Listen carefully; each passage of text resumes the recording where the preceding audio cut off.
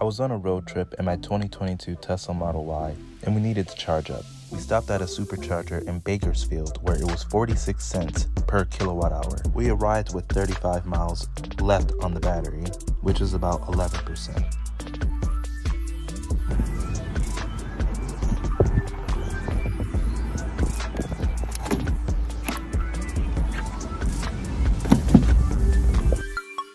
It says it'll take about 25 minutes to charge enough to complete the trip, but I always suggest charging a little bit more.